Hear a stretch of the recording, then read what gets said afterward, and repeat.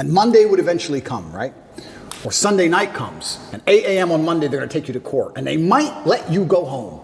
They might let you go home. You've done nothing. This person in this room can decide if you go home. And it's Sunday night and you can't sleep and you're awake all night long. There's no clock, but you just the seconds feel like hours. You're just sitting there. Eventually 8 a.m. comes. Put you in handcuffs, walk you to the court. You walk in there. Everyone speaks Romanian. Don't have a clue what's going on. Everyone's just talking at each other in Romanian. Then they say you'll get the answer in 3 hours. Go back to jail. When I went back to jail, I was sitting in the room. I was like, do I pack to go home? No, that's too optimistic. Okay. But you're nervous. You're anxious. Am I going to go home? Is it over? Do I get to go home? I called the lawyer.